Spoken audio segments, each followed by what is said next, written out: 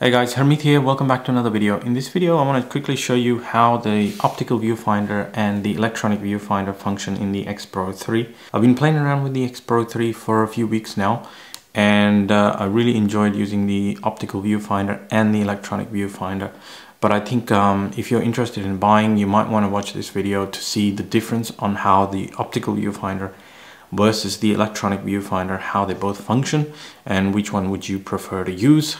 And then I guess decide whether this camera is right for you or not. So the first comparison I'm going to do is with just a prime lens. This is a 23mm f2 lens, and then we'll switch over to a zoom lens and show you what the difference is when using a zoom lens on the X-PRO3 with optical viewfinder and electronic viewfinder.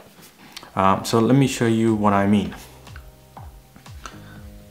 The first thing you'll notice via the optical viewfinder, or the OVF, is that you will notice the lens in the frame.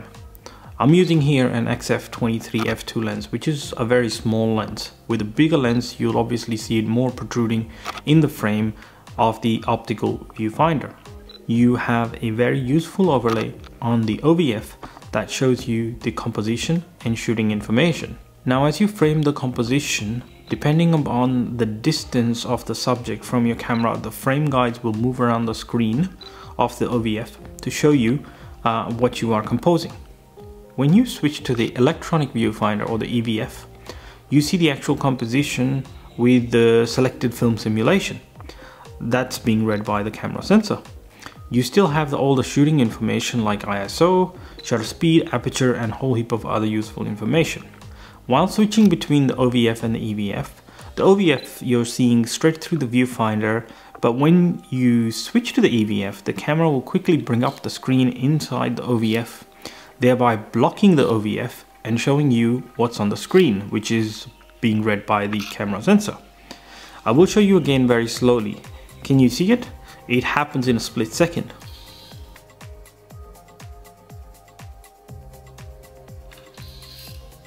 Alright, let me swap over to this zoom lens. This is the 18-135 lens, one of my favorite travel lens, although they are also like the 16-80mm f4 as well. That's another great lens, and a newer lens, by the way. So let's test this one out. So the first thing you'll notice is the lens is protruding the optical viewfinder a lot more than the fixed lens which I was using before. When I zoom in, the selected frame of what is actually going to be captured starts to get smaller and smaller. This is due to the zoom lens I'm using here particularly offers a maximum focal length of 135mm. At times it's pretty hard to make out your composition and know what you're shooting.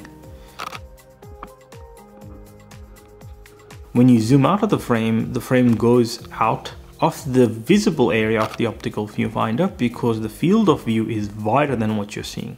This means at this point you're capturing wider frame than what you see.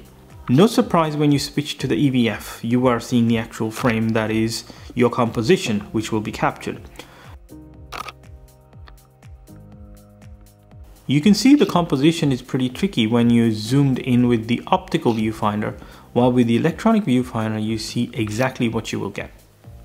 Alright, there you go guys. Hope you found that video useful. Give it a thumbs up if you did. Make sure you subscribe to my channel and hit the notification bell if you're not subscribed already. Thanks again for watching. I'll see you soon with another video. Take care. Bye bye.